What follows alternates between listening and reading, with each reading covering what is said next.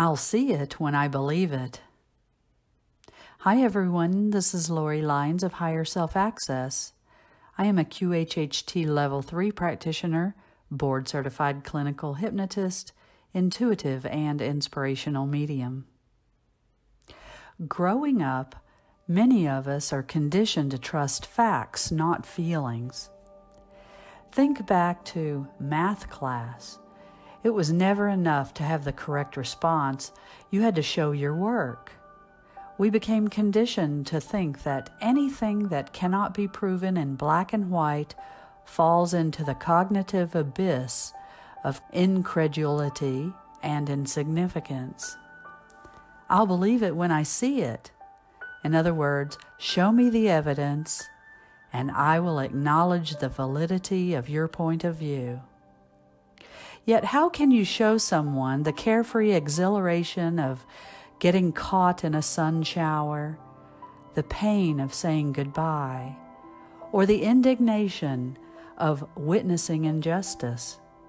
There are ultimate truths that can never be embodied by words on a page, numbers on a spreadsheet, or even when beholding it with one's own eyes.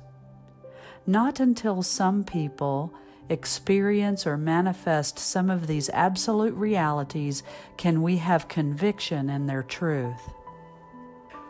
For instance, divinity as an experience, principle, or beings cannot be conjured at will to prove to a non-believer that it exists. Does that then negate the existence of the divine? Sadly, for the left-brain thinker, it does. You may ask, what is a left-brained thinker? Contrary to how it may sound, the distinction between left or right-brain thinkers has nothing to do with political polarities. It refers to the pathway through which people process their worldly experiences. The left brain processes experiences through logic. I'll believe it when I see it. It systematically parses and stores information based on tangible evidence. The right brain processes our experiences in a way that adds richness, depth, and meaning. Those who think with their right brain gain understanding based on emotions, intuition, and spiritual awareness. Right brain thinkers know believing is seeing because they gain wisdom through a holistic impression of what is seen and unseen, the tangible and intangible. They know there is so much more to reality than what can be witnessed with the 5 bodily senses. We create our own reality when we see, think, and understand primarily through the right brain, and the existence we choose is designed by what we believe in our hearts and higher consciousness. At that point, believing truly is seeing because we can see past what we have been conditioned to fear, to trust, and to surrender to. When you have conviction in your own awareness and inner truth, you also realize that many, quote, facts are not really factual at all. And when we see, think, and feel for ourselves, our knowledge and experience are no longer pigeonholed by where we were raised, who raised us, who we follow on social media, or the cable channels available to us.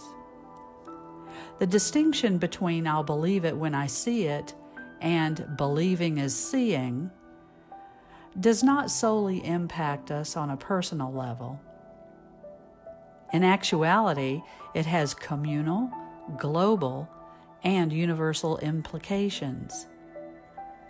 When we are moved as masses by socialized fear, hate, division, and panic, it wreaks widespread havoc and pandemonium.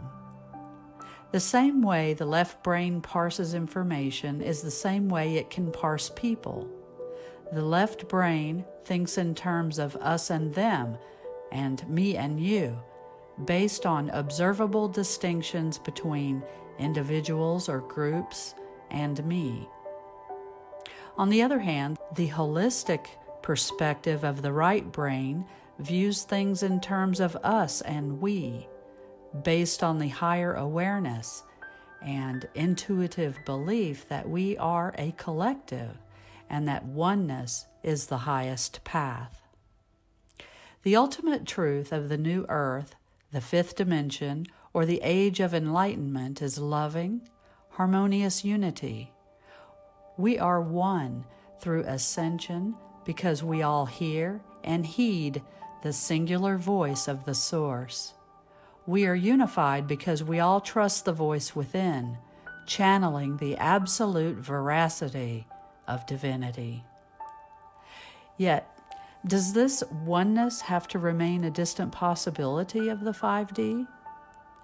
Things could be different from the pandemic of dread, depression, and dissension, because the truth is, there is a better way. If we stop seeing the world through the fractured, disconnected lens of the left brain and start viewing it through the unified, harmonious perspective of the right brain, we can bring divine order and holistic balance back to the heart and soul of society on a communal, social, and universal level. Don't wait until you see it to believe it. Believe it now. Believe social, global, and universal healing is possible, and just like that, you can begin to create the world you wish to see. Thank you for listening, and I wish you love and truth. I am Lori Lines.